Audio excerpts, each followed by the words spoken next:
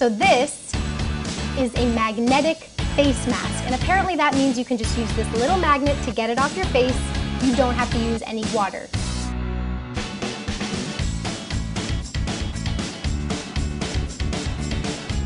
Time is up, so now comes the fun part. I'm gonna use this tiny magnet and get all this stuff off my face.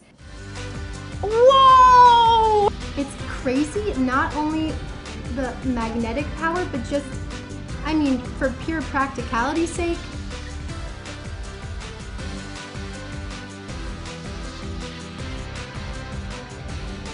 Okay, we're all done. You have to see this. You have to see what it actually looks like on the magnet. Very moisturized. I also feel some little granules left.